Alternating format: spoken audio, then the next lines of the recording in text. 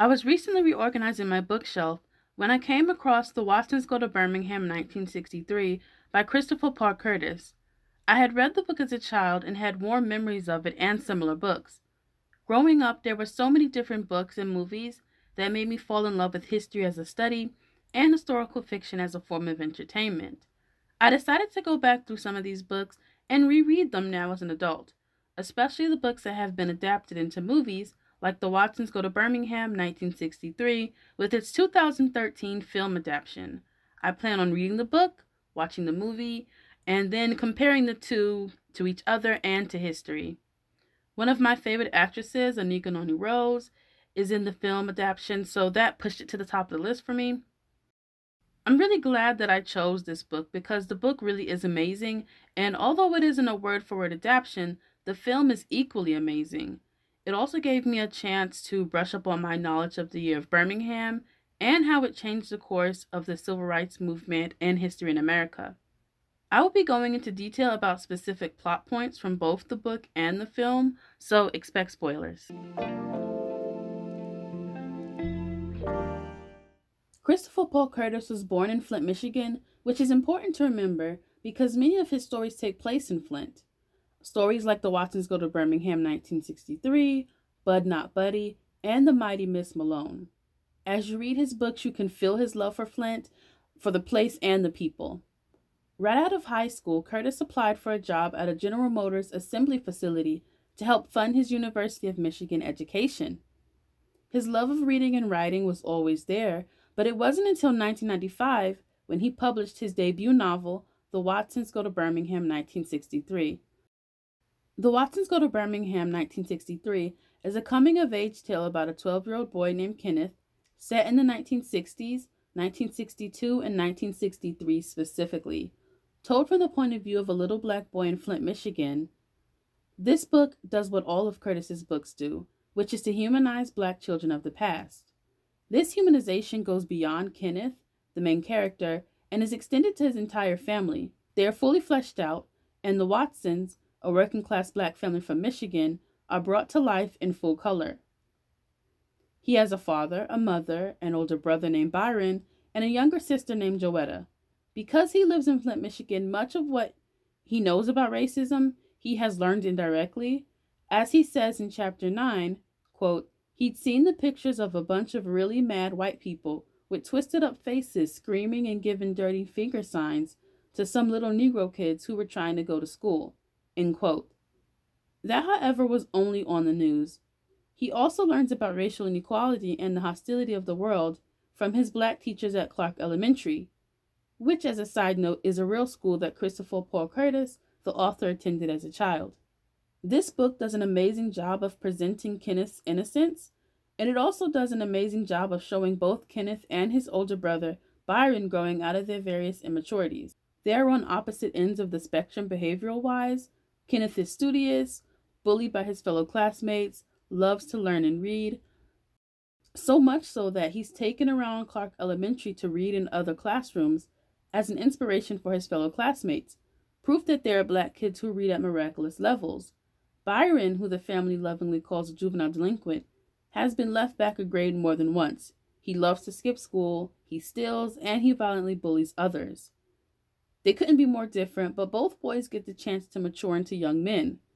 Even with his behavior, Byron is never otherized by the narrative. Curtis is sure to humanize even the family juvenile delinquent. I really enjoyed seeing both of them grow up. They have a very heartwarming scene at the end of the book and the film that always has me in tears. No matter how many times I read or watch it, I still get misty-eyed. That's the type of humanity that Curtis brings to all of his historical fiction. When asked about the 2014 adaptation of her book, The Giver, Lois Lowry said, quote, a book goes out there to a zillion different people, and everyone reads a different book because they bring their imaginations to it. I hope the film will bring the original spirit of the book alive. End quote. Christopher Paul Curtis used this quote to describe his feelings about the 2013 adaptation of his award-winning book. I agree with both of them here. Even though the film wasn't a 100% page-by-page adaptation of the book, the spirit of the book was carried over from the book to the movie. It felt like the same story was being told with the same humor, characterization, tone, and overall message. When you really enjoy reading a book, it's easy to get wrapped up in the excitement of wanting to see every scene from the book translated from page to screen, word for word, bar for bar. But that really isn't always possible for both practical and creative reasons. When discussing the difference between a book and its film, it's important to remember pacing feels different when you're reading it versus watching it.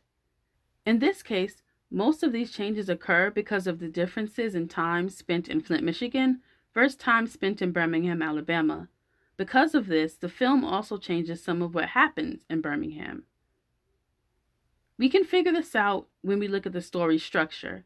There are 15 chapters in total, and we don't get to Birmingham until chapter 9. In the edition of the book that I have, there are 206 pages, and we don't get to Birmingham until page 122.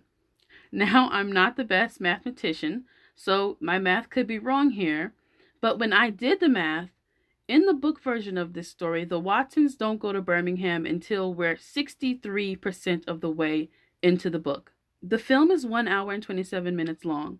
The trip begins about 27 minutes into the film, meaning that in the film version of this story, it only takes 31% of the story for the Watsons to get to Birmingham. This difference in story structure is because books have more of a time luxury. The book can include the many character building scenes that it does because books allow for that. Reading those scenes from Kenneth's point of view works, including everything from the book that occurred before the Watsons make their way to Birmingham would have made the film drag a bit. It would have been too front heavy and been badly paced as a result. So, here's what was left out of the Flint section of the movie.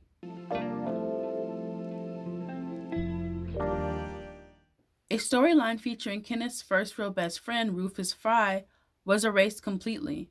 Before Rufus, Kenneth's only playmate played with him so that he could steal his toy dinosaurs. Because of Kenneth's lazy eye, which becomes glasses in the movie, it's hard for Kenneth to make friends at school. He's either bullied or ignored. Rufus Fry and his younger brother are poor and from the South, which makes them perfect targets for bullies in Flint. This storyline shows Kenneth grappling with peer pressure and loyalty to friends, even when they are the center of ridicule. In Chapter 3, Kenneth fails his friend Rufus and laughs along with his bullies, but eventually he makes amends with his friend and grows from the situation. Chapter 4 and 6 are also left out of the movie. In Chapter 4, Kenneth complains about winter and his responsibilities as an older brother to Joetta. Byron tells his two younger siblings a scary story about the harsh northern winters freezing people with southern blood solid, and they have southern blood because their mom is from the South. She's from Birmingham. And Kenneth's bully, Larry Dunn, is humanized. We learn that Larry Dunn steals Kenneth's nice leather gloves because, like Rufus, he comes from an impoverished family who can't afford new clothes for winter. It doesn't, of course, excuse his horrible bullying of the boys, but as a reader, you do gain some perspective on why he is the way he is, and you feel some sympathy for him. At least I did anyway. And this is what I'm talking about when I say that Christopher Paul Curtis humanizes all of his characters, even the bullies. Chapter 6 shows Byron's behavior increasingly worsening. And we see some of that in the movie, but not in the same way. Additionally, the slow gradual process of the family getting ready for their road trip was also left out of the film. Those are the major changes of the first Flint portion of the story. The film adaptation does a great job of choosing what to leave out and perfectly matching up what was left in to create a seamlessly entertaining story. Honestly, if I hadn't read the book, I wouldn't have known an entire middle section was removed from the original story. To keep the film from feeling slow or repetitive, those scenes that I enjoyed reading had to be removed for the film. After numerous warnings, Byron is caught playing with matches again, and it is also discovered that he has gotten a conch, or a hair relaxer.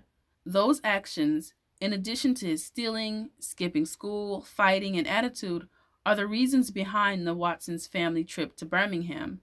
The Watsons assure that strict grammar sans and the slow-paced Birmingham culture will influence Byron for the better. They outfit the family car with a new drive-around record player, and so begins the family's life-changing trip to Birmingham, Alabama. Like all Black travelers at this time, they have their trip and food planned in great detail, to make sure they are able to eat, use the restroom, and travel without facing violence. There is a bit of tension during the ride to Birmingham when Mr. Watson decides to ignore his wife's detailed plans and instead drive the 18-hour, 1,000-mile trip in one go without any of the planned stops. He just wants to get the trip over with, so he just takes it in one go. This tension, however, for the most part, is left out of the adaptation. The film's road trip tension comes from an outside force. During the trip, they're in good spirits, having fun and enjoying each other's company, until their good mood is soured by news on the radio announcing the murder of civil rights activist Medgar Evers, which occurred on June 12, 1963. The film includes a short excerpt of Evers' essay, Why I Live in Mississippi. Its inclusion is powerful and sets the tone for what's to come in Birmingham. If you'd like to read that essay, it's linked down below. Grandma Sands welcomes them with hugs and kisses. The greeting is warm and full of love, but their stay will be anything but. This is where book and film events diverge again, which logically makes sense. Because the film spends more time in Birmingham, it will obviously need a storyline to fill that new time. Nearly every conversation with Grandma Sands and her longtime live-in boyfriend, Mr. Roberts, leads to talks about what is going on in Birmingham. These hints at possible danger and mentions of Black people leaving the city don't become real for Kenneth and Byron until they innocently run into a diner expecting service but are turned away. Ignorant to the laws of the land, this is their first lesson on life in the segregated South. They meet their three cousins, James Jr., Sarah, and Naomi, later on that day and get a lesson on the civil rights movement from people who are living it. James Jr., Sarah, and Naomi aren't in the book, but their inclusion and the storyline that comes along with them is superb. With the cousins, the film can realistically cover the various events in the fight for equal rights in Birmingham, Alabama, without it feeling like an information dump. Their retellings of the events are mostly shown in real footage from the 1963 Birmingham campaign and handheld footage with color grading to imitate vintage home videos. The energy of the movement is electric, and the shooting style puts the audience right amongst the freedom fighters. This makes it all feel so much more personal. These new characters and their stories are based on the very real lived experiences of the thousands of Black children who took a courageous stand during the year of Birmingham.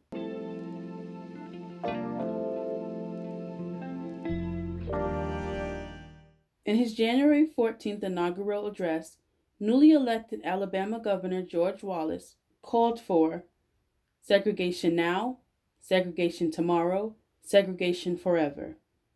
He had no idea that just 238 days later, little Sonny Hereford IV would become the first Black child enrolled at a previously all-white public school in Alabama. Part of what enabled this occurred during the year of 1963 in Birmingham, Alabama. During the spring of 1963, the history-changing Birmingham campaign, or Project C, C for Confrontation, was spearheaded by Martin Luther King Jr., the Southern Christian Leadership Conference, local Birmingham pastor Fred Shuttlesworth, and the Alabama Christian Movement for Human Rights, and so many others. Honestly, I just want to say it's really impossible to list everyone who was involved in this and who participated in this history-changing event. So just keep that in mind. There are big names, of course, but there are also little people who participated and contributed to this in various ways. Their objective was to weaken the system of racial segregation in Birmingham. The Birmingham campaign would use nonviolent daily mass demonstrations like kneel-ins in segregated churches, sit-ins in diners, mass protests, economic boycotts of downtown merchants, and marches to protest segregation in the city that was considered by many to be the most racially segregated city in the South. The campaign began on April 3, 1963. Its biggest challenge was Eugene Connor, Birmingham's Commissioner of Public Safety, who was a hostile segregationist. Hundreds of nonviolent protesters were arrested. This was the goal of the campaign because mass arrest of nonviolent protesters would overwhelm the penal and justice system, while showing the general public the lengths Black Americans were willing to go through to exercise their constitutional rights as American citizens. Because they had planned for these arrests, bail money had been set aside to bail out the protesters. However, things changed on April 10th when Birmingham received a state circuit court injunction meant to put a stop to the protest. Some within the campaign thought the court order should be obeyed. However, after much debate, it was decided that they could not, in good conscience, obey an injunction which was misusing the law for unjust reasons. To add to their troubles, they were quickly running out of bail money and would not be able to guarantee the release of arrested protesters going forward. Martin Luther King Jr. decided now was the time for him to submit to an arrest, with or without enough bail money.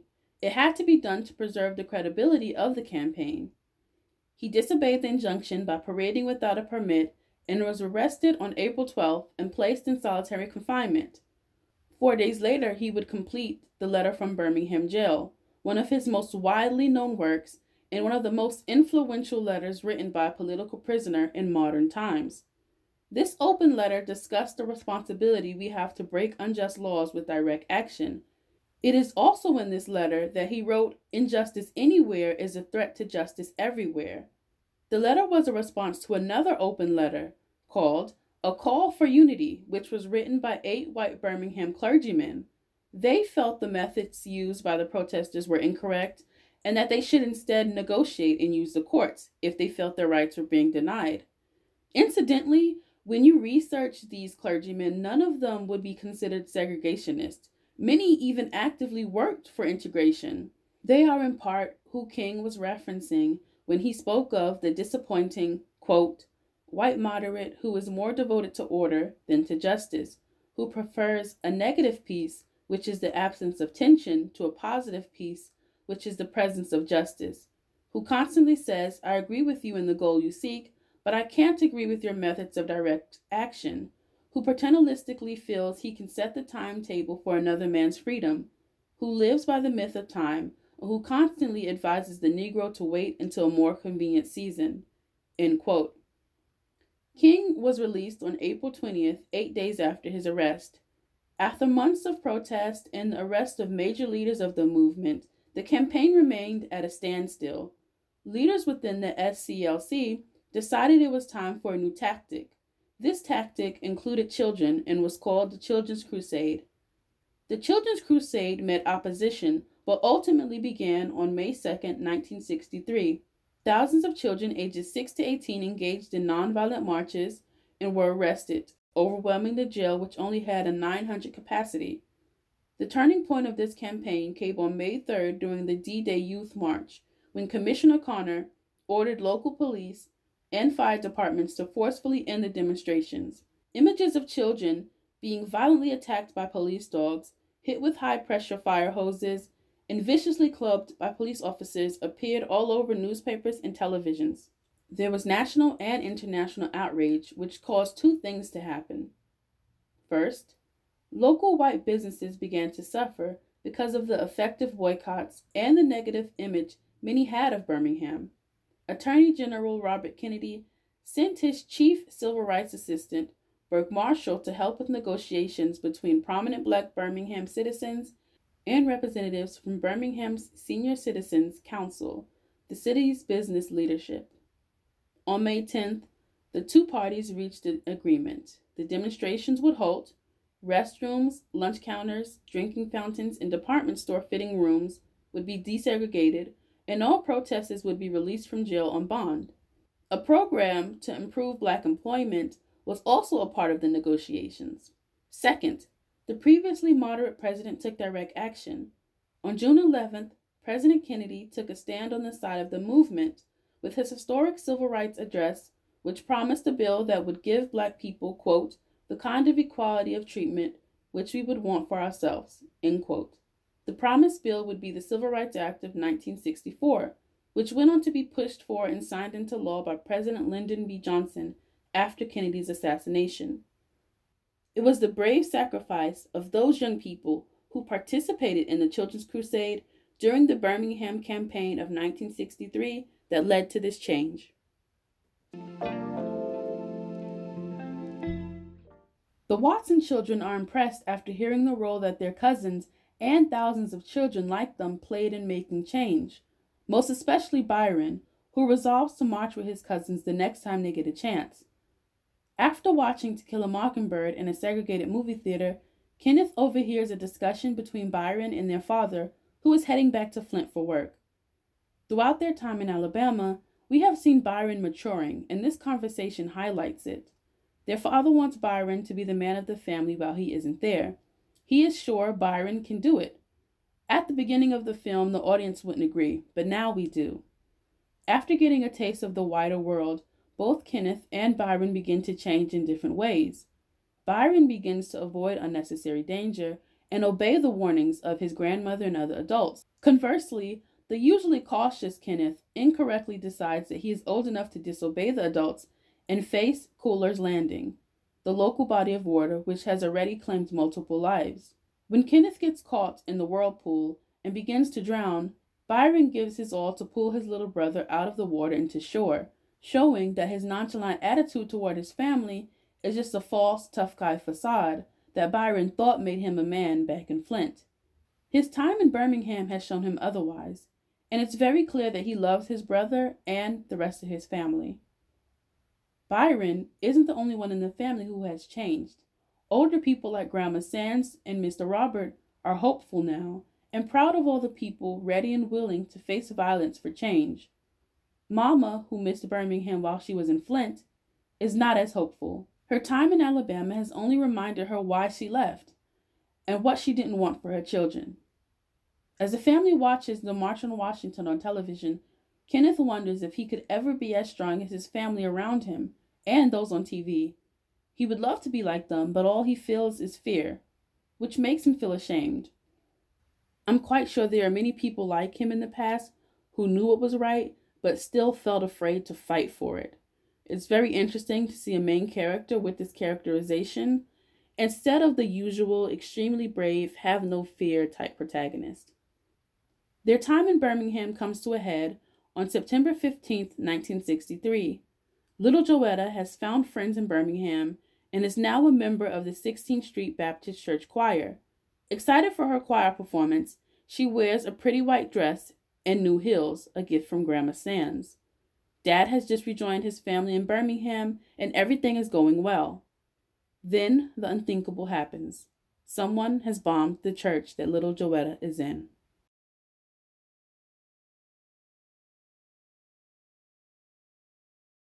On Sunday, September 15, 1963, the 16th Street Baptist Church was abuzz with excited energy as a group of young girls got ready to sing in their church choir. Addie Mae was tying the dress sash of her younger sister Sarah, while their older sister read her Bible nearby. At 10:22 a.m., the church received an anonymous call. When 14-year-old Carolyn Mall, the church's Sunday school secretary, answered the phone call, all she heard was someone say 3 minutes.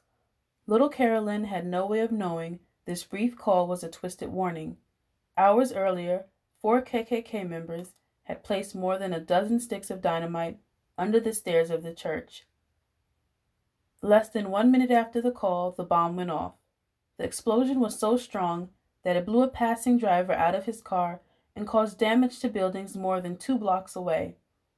Many people rushed to the church to assist in the search for bodies amongst the rubble. 4 little girls, 14-year-old Addie Mae Collins, 11-year-old Denise McNair, 14-year-old Carol Robertson, and 14-year-old Cynthia Wesley were taken to Hillman Emergency Clinic, but were pronounced dead on arrival. Numerous others were injured, including a 5th girl, Addie Mae's 12-year-old sister, Sarah, who was left blind in one eye as a result of glass being embedded into her face during the explosion. Like the Children's Crusade months before, this terrorist attack also got national and international attention. Even with all of this attention, no one would be held accountable for this heinous crime for decades. A semblance of justice came in 1971 when Alabama got a new Attorney General. Attorney General Bill Baxley began looking through evidence which led to the arrest and conviction of ringleader Robert Chambliss in 1977. Chambliss served his sentence until he died in 1985. The FBI reopened the case in the mid-1990s, which resulted in life sentences for both Thomas Blanton and Bobby Cherry. Cherry served until his death in 2004, and Blanton served until his death in 2020. The 4th known participant in the 16th Street Baptist Church bombing, Herman Cash had died years earlier in 1994. He never paid for his involvement. While the bomb at the 16th Street Baptist Church is the most widely known, mostly due to those 4 sweet little girls, these sorts of bombings and attacks were not new to Birmingham. Between 1947 and 1965, there were about 50 dynamite explosions, and the majority went unsolved. These anti-integration terrorist attacks were so common that many called Birmingham Bombingham. When Black families began moving into the white west side of Center Street, the community earned the name Dynamite Hill from the frequent bombs in retaliation. Attacks on Black American places of worship are a mainstay of American terrorism. One of the earliest documented attacks occurred after Denmark Vesey's rebellion in 1822. The church he founded and attended, Emmanuel AME Church, was burned to the ground and had its 2 ministers, Morris Brown and Charles Drayton, banished to Philadelphia as a response to the 1822 slave rebellion. The congregation met in secret until they could safely rebuild their church after the Civil War. While this event happened in Charleston and the 16th Street bombing happened in Birmingham, Alabama, attacks like this were not restricted to the South. During the 1842 Lombard Street riot in Philadelphia, Pennsylvania, the Second African American Presbyterian Church was burned down by Irish Catholic immigrants who felt some of the more financially successful Black residents, like Robert Purvis, were flaunting their success. The mob made their way to Robert Purvis' family home with an aim to loot and burn it. They, however, left the home after a Catholic priest intervened to stop them. The 16th Street Baptist Church bombing is one in a long line of similar attacks, and we see that, unfortunately, these attacks have continued on into the 21st century. Including this event in both the book and film was necessary.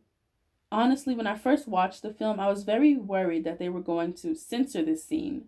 I thought they would skip over the bombing to make the film easier to digest, more quote-unquote family-friendly.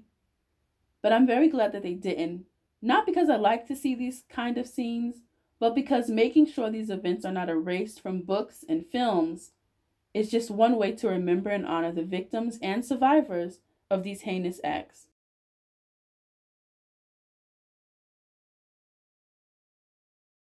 The family finds out that little Joetta left the church moments before the attack to get away from the heat and to look for Kenneth, who she thought she saw outside. In the book, they leave Birmingham that night and never tell Joetta what happened. She is allowed to keep her innocence in that way. Movie Joetta, however, hears the bombs go off and is just as worried as everyone else. The Watsons leave Birmingham as quickly as they possibly can. Although they try to convince Grandma Sands and Mr. Roberts to come to Flint with them, they both refuse to leave Birmingham. Birmingham is their home, and staying despite the hate and violence is an issue of principle for them. When the family arrives back in Flint, Kenneth is experiencing what we now would call PTSD, or post-traumatic stress disorder. Additionally, he feels guilty and ashamed because he believes that he failed himself and his family when he ran away from the bomb site instead of helping to search for his younger sister. All of his insecurities were confirmed by his perfectly natural reaction to his fear and shock. He goes through an intense grieving period, where he barely eats and he sleeps behind the family sofa, thinking it possesses magic strong enough to heal how broken he feels inside. It takes a while, but Kenneth's grieving period eventually ends in a heartwarming, heart-to-heart session with Byron, where he finally lets all of his pent-up shock, fear, pain, and anger out in tears. Byron, no longer the immature young man he once was, steps up to the plate, offering his brother a shoulder to cry on, a listening ear, and thoughtful, encouraging words. Kenneth has reached the final stage of grief, acceptance. The two brothers' introduction to the wider world and its hostility was sudden, harsh, and painful, but they will survive with love from family and friends. The book version of the story ends here. The movie has two more scenes, one where we see Kenneth stand up to his longtime bully, Larry Dunn. Byron comes to fight Larry for him, but Kenneth doesn't need him to anymore. Kenneth's newfound confidence shocks Larry, and he quickly leaves, leaving the audience to believe Kenneth will no longer be bullied. The last scene shows the Watsons watching as the Civil Rights Bill of 1964 gets passed. This is a great way to end the movie. Visually, the first time you see all of the Watsons together, they are in the living room, freezing cold and upset. Byron is separated from them, sitting in a chair off to the side. The last time you see them at the end of the film is drastically different. It's warm, they're wearing bright colors, smiling and laughing together, and Byron is on the sofa with them, no longer misunderstood or off to himself. They've made it through the lows of life together.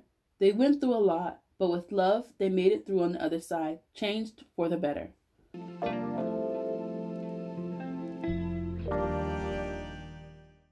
Christopher Paul Curtis is an amazing author.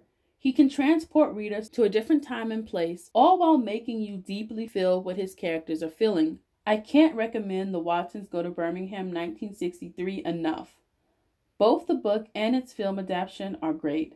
The film included important scenes from the book, kept the personalities of the book characters intact, and even added more historical context to the Watsons' trip to Birmingham, Alabama. I really enjoyed seeing the humanization and the growth of a little black boy from the 1960s. I watched it on Tubi. I'm not sure how long it will be up there, so watch it while you can. I think it might also be on Amazon Prime. But honestly, if you can't find it for free, I think it's worth the price of admittance, especially if you like this time period and you want to learn more. It was very moving. I really enjoyed it.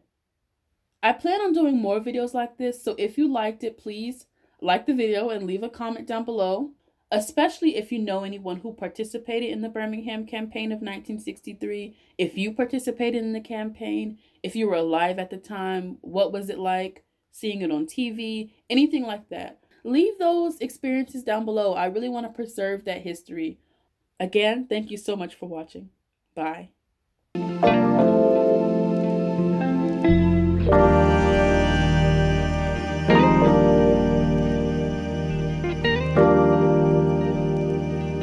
Hello, this is Credits Erica.